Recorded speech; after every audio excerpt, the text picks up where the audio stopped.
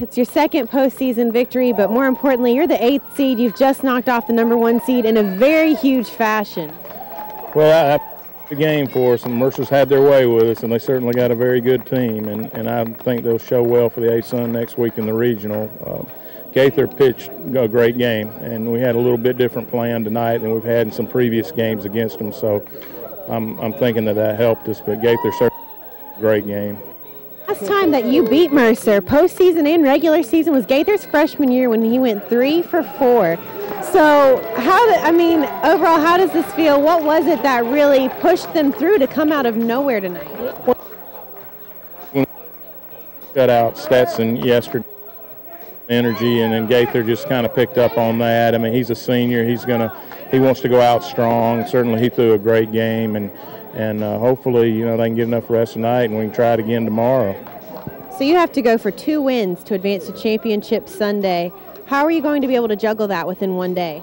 Well, I don't know that we can, but we're going to try. So, we'll just start in the first inning of the first game and try to win that, and then we'll go to the next inning and the next inning, and just take it, one pitch at a time, one inning at a time, and see how we do. Coach, a big congratulations. We'll be seeing you tomorrow. Thank you.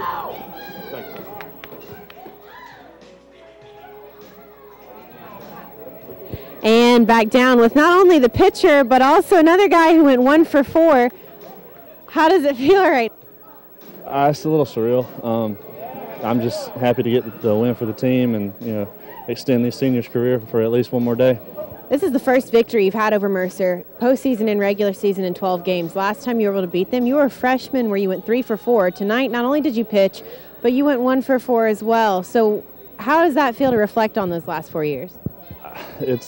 I don't even have the words, honestly. I did not know that I went 3 for 4 last time we played them, but they're such a good team and have been such a good program my entire career, and we've always had tough battles with them, and they always bring their A game. I know they were probably tired after their long day today, but I've got a lot of respect for those guys, and it's a great feeling to get a win tonight.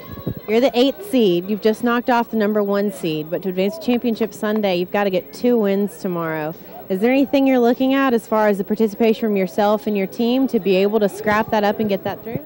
Well, as Coach Fincher would say, we got to have tough guys. We got to go home, get some rest that we can, and be ready to go tomorrow for a long day. And hopefully it will be. And if we're fortunate enough to come out on top, it'll be great.